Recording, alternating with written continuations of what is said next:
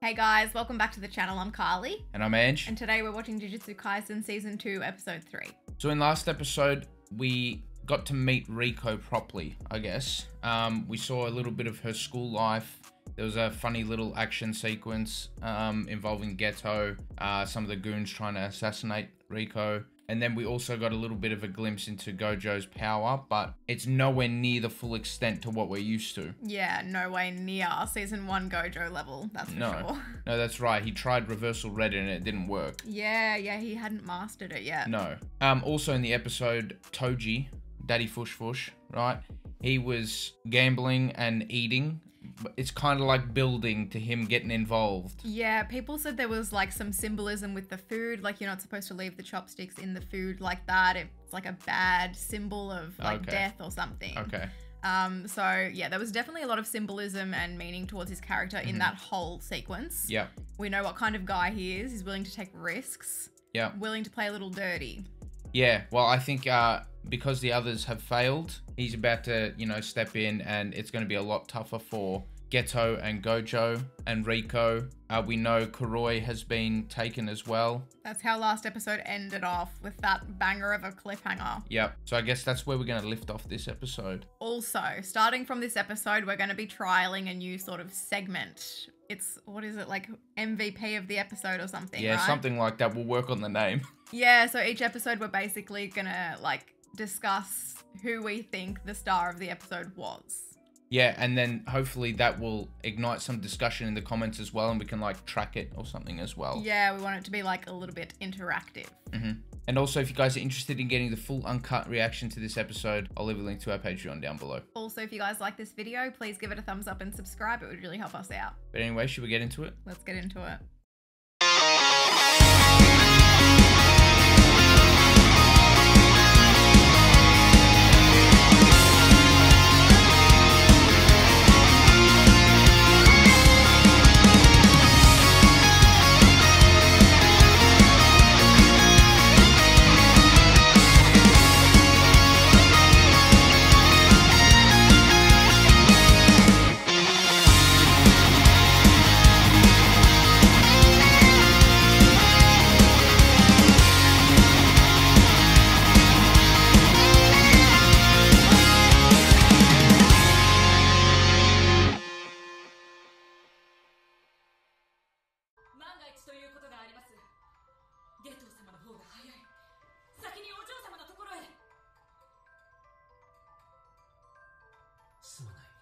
He's gonna feel bad now. Yeah.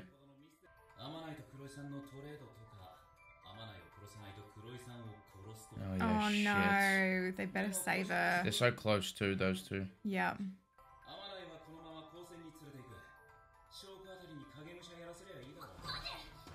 Oh shit. Alright.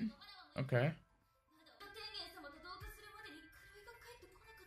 Yeah, she's gonna feel so bad. Say goodbye. No, it's crap enough that she has to do this shit with Tengen-sama in the first place.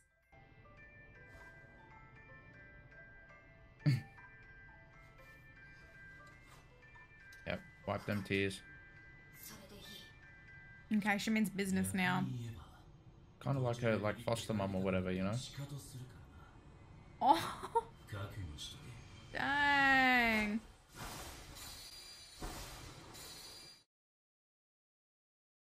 Beach episode. Fun in the sun. Oh, shit. What the heck?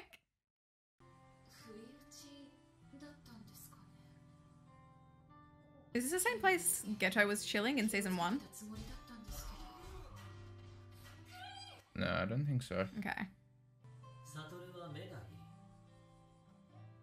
Too good.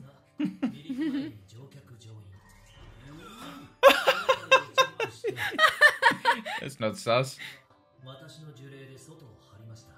Oh, nice. Where did they fly to? I'm pretty sure it said Australia. Australia? I'm not sure. Like, we missed it. Represent. We missed the sub.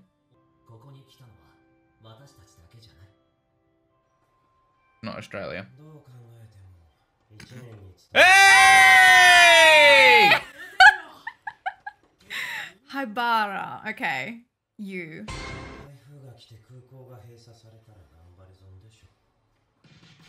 I'm so happy to see Nanami. I'm thrilled. What the hell is that? It probably is Australia, actually.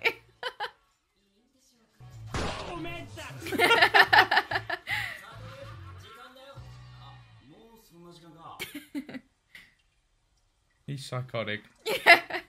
Oh, she was having fun at the beach. I feel so sorry for her. Me too.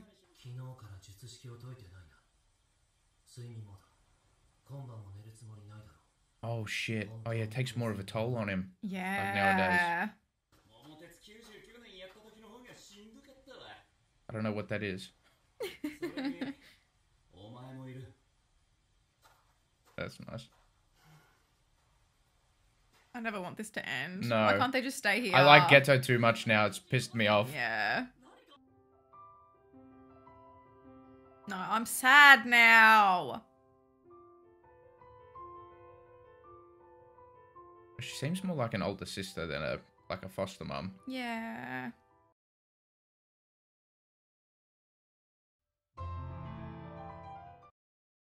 It's a really nice OST. Probably have to mute it all, but it's still Yeah, really sucks. nice.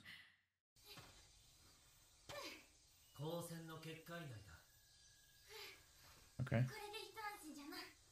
Protected by Tengen. Yeah, Tengen-sama. Yeah, he enjoyed every second.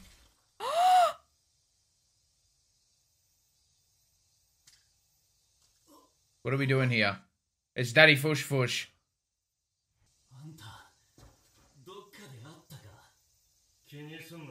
Oh, you piece of crap! Yeah, Yeah. you didn't even remember your own bloody son's name, you piece of... How did he get through the infinity there? Or in the barrier. They were supposed to be safe there. Oh, okay. Waited for the optimal opportunity. Oh my gosh. His guards were down. The infinity kind of like ran out or whatever. He was like depleted He's like of energy. tired and stuff, yeah. Oh, thank goodness. Okay, great. Oh dear. Oh shit. This is going to be some of the fight from the trailer. Oh, yeah, this thing around his neck, right? I remember that.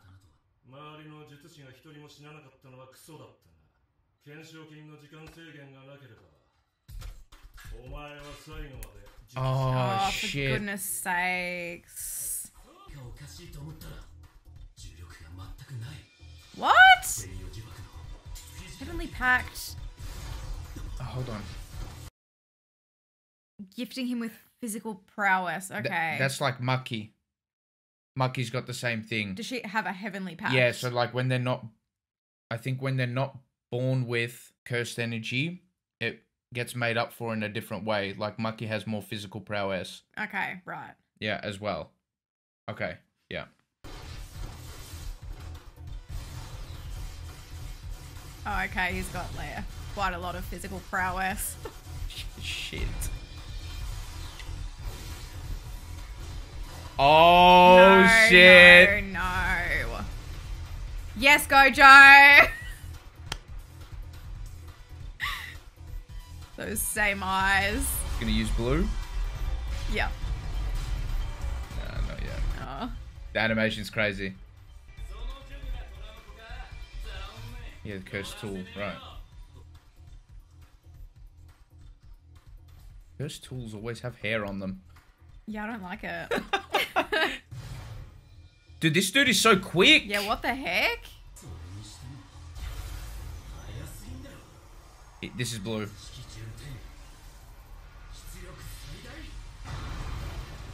Hey, look at this animation! Oh! Oh my god! Oh, Mappa have delivered. Oh. Oh, that was swift. That was so sick. That was the best that attack has looked by far. My gosh. Oh, ew. Oh my gosh. It's confusing him. Oh, yeah, you can't sense the energy because it's all around him now. Oh, no. Oh, he's there! He's there! Like a spider. Dude, this guy is next level.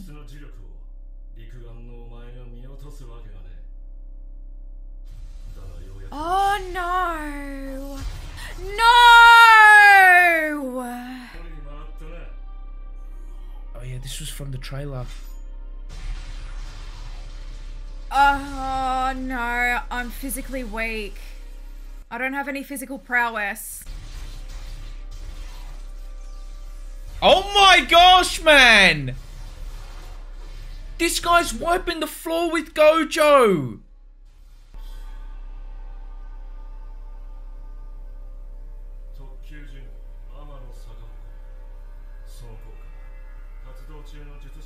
Oh, okay, that's why the bloody Infinity's doing nothing.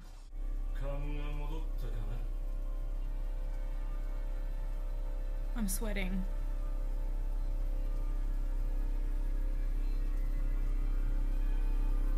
What? Ew, no, get off his face. Dude, he made quick work of him too. Like, that wasn't even close.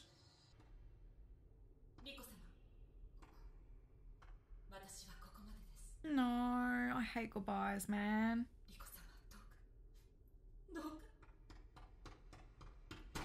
Oh, yeah, adorable. Really nice.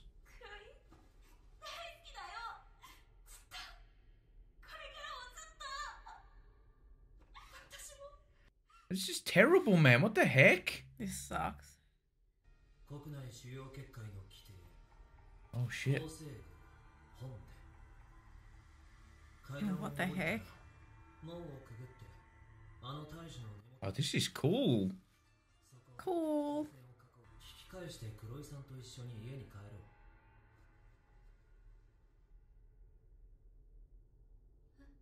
What?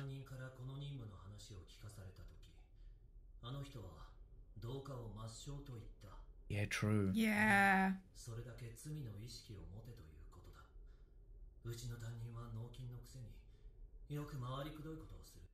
That's why I always liked that guy.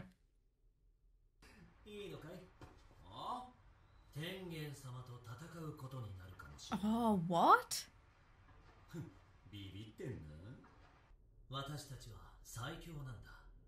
Oh, they're gonna back themselves. What the heck? No way.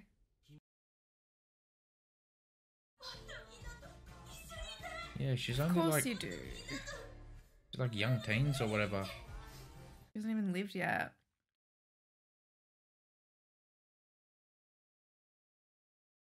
Oh. Look at Yes, Ghetto, but man. I'm so scared about what this means. Ah!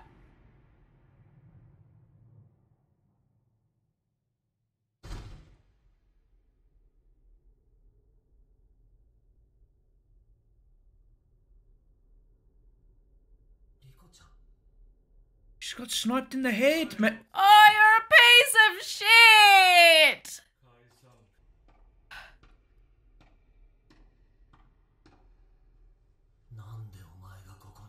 Dude, I just started sweating. Oh. Oh, dear. Oh.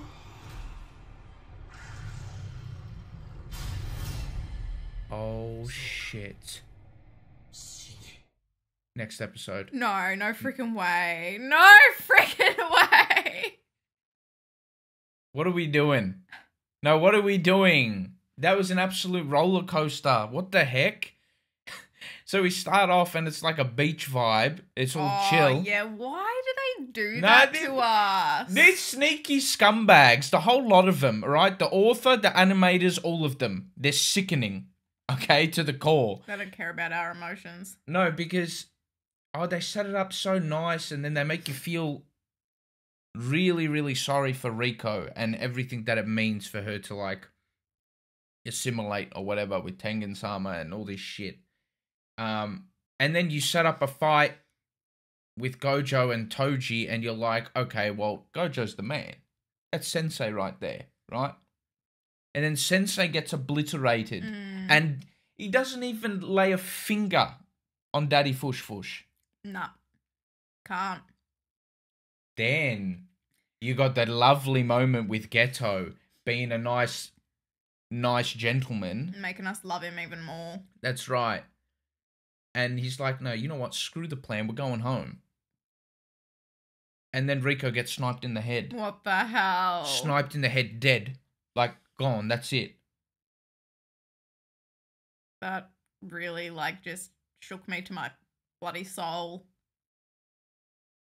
Oh, there was that nice goodbye between her and Kuroi. Nah, Kuroi's dead too. Yeah, Kuroi's... Imagine what he did to frickin' Kuroi. Yeah, Kuroi. Yeah, 100%. No. How does Gojo survive, by the way? Because we know he does, but, like, I'm very confused because man's just been, like, carved open. Yep, down to his, like, leg or something. Yeah. So, did he just do the same thing as he did before? No. I don't know what's happened. Wouldn't have missed his vitals this time, though. No, I don't know what's happened. But essentially, Toji's cursed tool, what was the phrasing they used? Cancel out the curse technique? Well, not cancel out, but, like, removes it. Yeah, okay. Now, because he's got the Heavenly Pact. Lucky I watched season 1. Thank goodness for that. Yeah. I would have forgotten that term.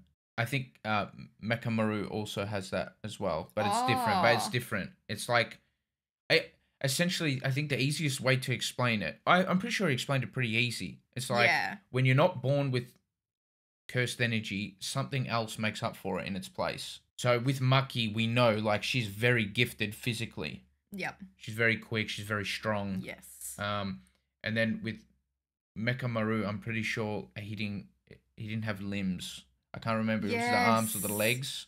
Yes, okay. Maybe it was the legs, but then he got a shitload of cursed energy. Right. Okay, so Toji, I don't know what his deal is, but his pack seems pretty damn strong. Oh, yeah. Because he was so quick, and then Gojo tried that thing where he got rid of all the cover so he could see him properly.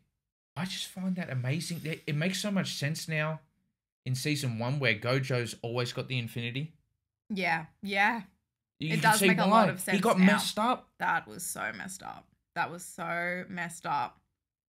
Like, they start you off with, like, Gojo getting a stab, and you're already like, oh. Yeah, I remember that from the trailer. I do. I remember that from the trailer, but... Yeah. But then Gojo gets turned into the Shredded. Oh. The animation sequence for Blue, by the way, Lapse, whatever it's called. Stunning. Limitless Blue.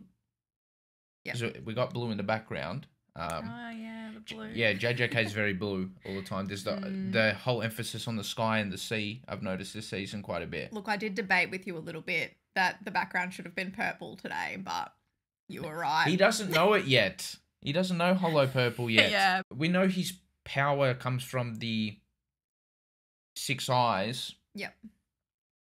He's not there yet at all. No. Do we want to, like, theorize a little on how Gojo survives this? Yeah, we can do that.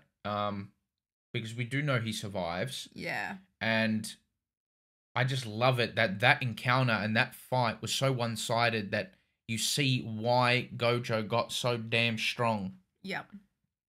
Mm-hmm. And it calls straight back to this fight because someone snuck up on him, ambushed him, and whooped his ass. Mm-hmm. Now, do we think Nanami and you have anything to do with Gojo's healing? Do we know anyone that has a healing ability, first of all?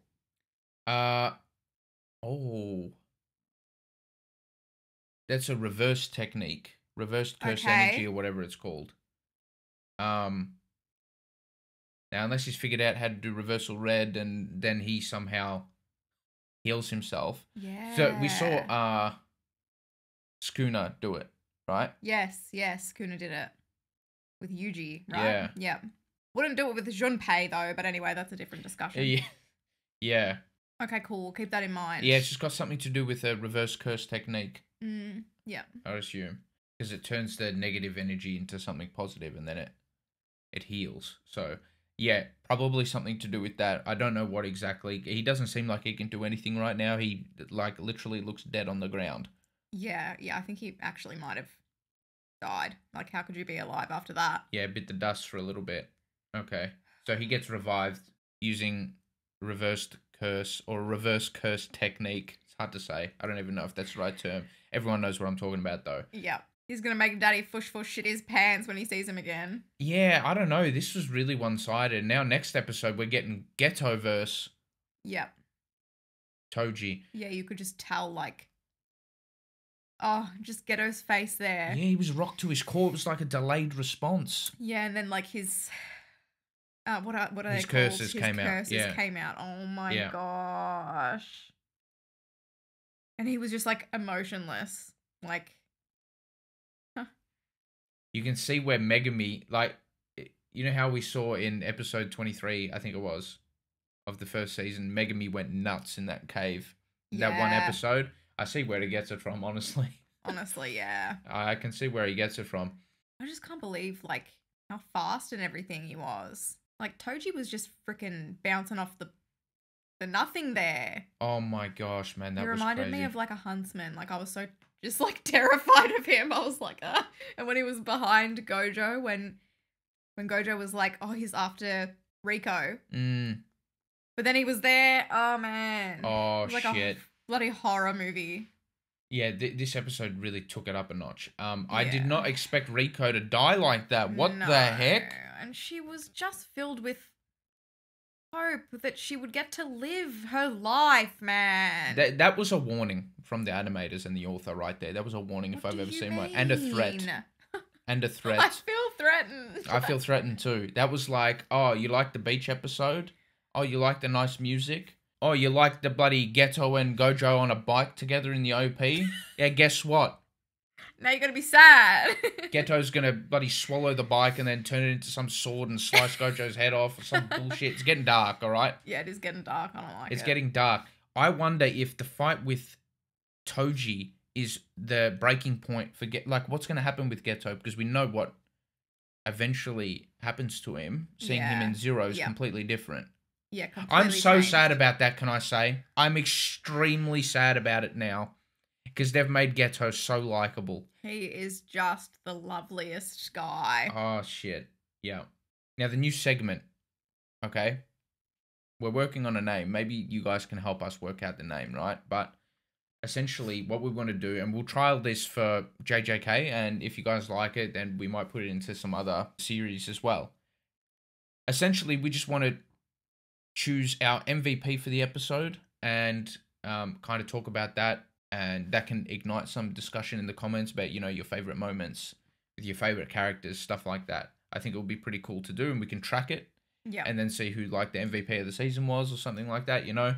It might be hard sometimes because the main character likely is going to win all the time, but I think with JJK it's a bit different. There are so many characters. Yeah, definitely. So I think obviously the MVP of the episode. This does not mean that I like this person. Yeah, you're right. Had to be Toji. It had to be Toji. He's the MVP of the episode, hands down. If anyone else has a different MVP, I would like to hear your reasoning, because this man just took down Gojo like it was nothing. Yes. Sniped Rico in the face, in the head. Like, he's done his job. Now he just needs to deal with Ghetto. And then, like, there it is. Done, right? Yeah. Job done. Boom. The Star Religious Group, that was a good hire on their part. I'm not going to lie. I think so. Yeah, hiring Toji. So wait, what did Toji end up doing? He ended up putting a fake bounty that like purposefully ran out at a certain time so that they would prepare themselves around that. Yeah. Yeah, and then but he was like, correct, and let their guard down and shit like that. Like, it was crazy That's good. the word. It was so well done from him. Yeah, he's the MVP of this episode. I will say from a fighting perspective, yes. From like a big brain perspective, yes. A different perspective might be like Rico. She wanted to claim back her life. Okay. She stood up for something. She said no. She was brave. She's like, this is not what I want to do. I want to, you know, see the world and spend some more time with my friends and family. Yeah. So I got to give her credit for that. Mm-hmm. But ultimately, yeah, Toji won. Toji won. And just to track the last two episodes, Yeah, episode 1 and 2. I think I'll keep it an even split. and I'll say episode 1 Ghetto. Yep. Just because of how likable I found him. Episode 2 Gojo. And episode 2 will go to Gojo with all of his riz. With all of his riz. Yeah. Purely like that school scene in the chapel. We'll probably split it between those two. Yeah. And then give this one to Toji, I think. I'm hoping an episode in the near future will star Nanami as MVP. Yeah, let's talk about Nanami quickly.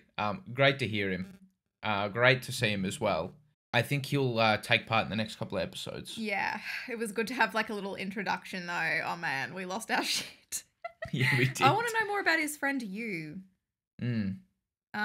Have we seen him before? I'm trying to think. I don't want to make a big mistake here because we'll hear about it in the comments section. Who was the dude that was fighting alongside him and Nanami left him and said that he'll give him a recommendation to become a grade 1 sorcerer? In season 1. Yeah, it happened. It was very brief and we're like, who's this dude with the beanie? Oh, the beanie dude. Yeah, is that him? I don't know. I can't remember. That went over my head in season 1. Interesting. Because it was such a brief appearance. Yeah, I'm not it felt sure. quite random, didn't it? Yeah.